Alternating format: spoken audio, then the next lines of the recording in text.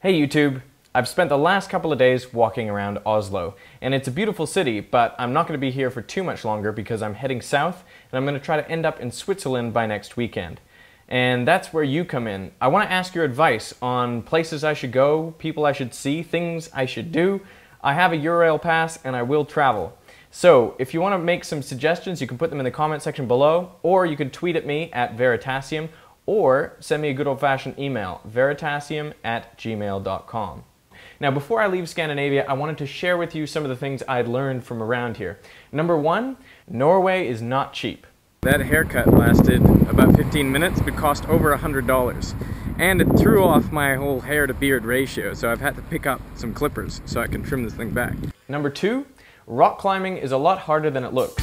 This is my first attempt at outdoor rock climbing. And it's not easy, but at least I was climbing something that was actually meant to be climbed. Number three, Norwegians have weird words for things. Now what I'm curious about is why the orange juice says apples and juice. So the reason for that is that in Norwegian, appelsin actually means apples from China.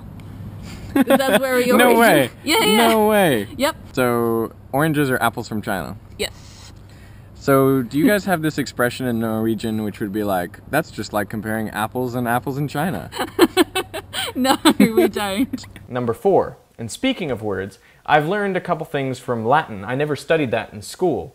Okay, so the Latin word ad means to, as in I'm going to the store. But if you want to write that in a little bit of a fancy way, you could write the A with the D around it. And then if you get lazy, you could just leave off the long line of the D, and you have an at symbol. That's pretty cool. I never knew that. Now the Latin word for and is et, E-T. It's the same as the French, a. And you can write that as E-T, or you could write it as an E with a T on the top. And if you get tired of doing it that way, you might like to do it all in one line, and then you'd have the ampersand.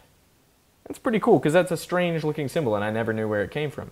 Now I know. Now I've had a great time in Scandinavia. I started off in Uppsala, which is just north of Stockholm in Sweden, and I was hanging out with the author of Conceptual Physics, Paul Hewitt, and the whole physics education research group at Uppsala University. While I was there, I got to see the original Celcius thermometer, and that was really cool, so look forward to a video on Veritasium coming up about that. One last thing, if you haven't seen my audition for TED yet, please click on the annotation and go check it out.